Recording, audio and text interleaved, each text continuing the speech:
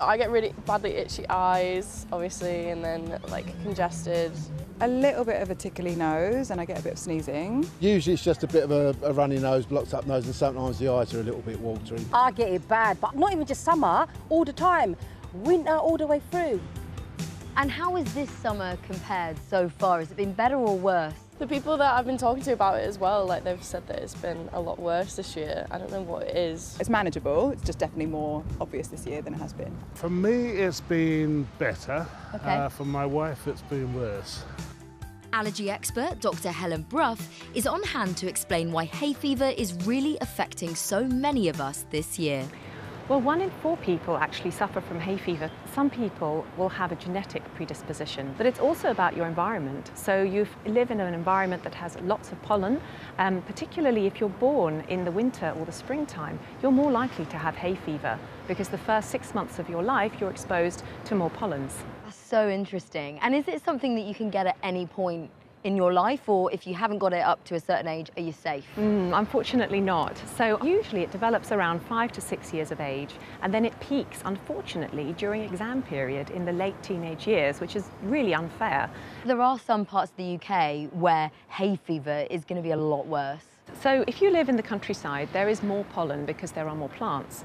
But if you live in a city, although there's going to be less pollen, because it interacts with pollution, particularly diesel exhaust fumes, that breaks down the pollen. So why is it particularly bad this year? So this year we've had the perfect storm of very high pollen counts and thunderstorms. What happens when there's a storm is that the pollen gets whipped up by the wind, and then it gets taken up into an area where it's wet, and the pollen then explodes into tiny little pieces, which then comes back down, and those tiny pieces can get not just into the nose but into the lungs. The UK started the world's first pollen count forecast in 1983, and it's become an essential service for the estimated 10 million hay fever sufferers in the UK today. BBC Weather gives you a pollen count rating for the same reason it gives you the weather. Basically, our job is to try and help you to plan your day, and our audiences have shown that that piece of information included in the forecast is really valuable to them.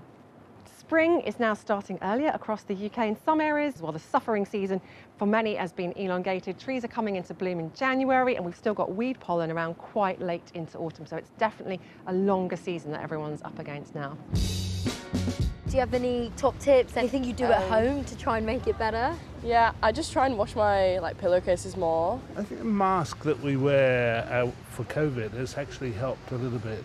Vicks up your nostrils. It stops the pollen going up. It just stops it all there around your nostrils. Really? It doesn't let it go up. My top tip would be to always wash your hair and change your clothes when you get home, and have a shower before you go to bed, because otherwise all the pollen that's on your hair will go onto your pillow, and then you'll rub your eyes in the pillow, and that's really not very good.